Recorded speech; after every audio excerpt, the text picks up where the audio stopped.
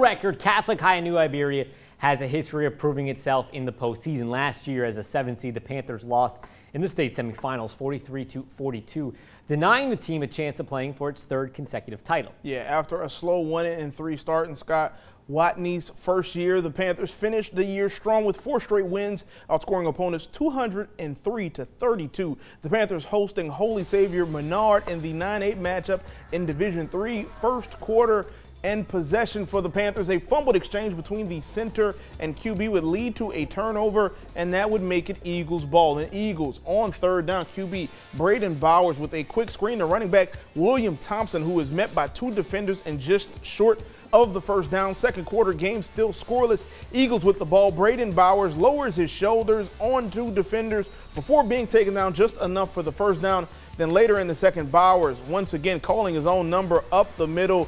This time, it's going to result in reservations for 6, putting the Eagles on the board.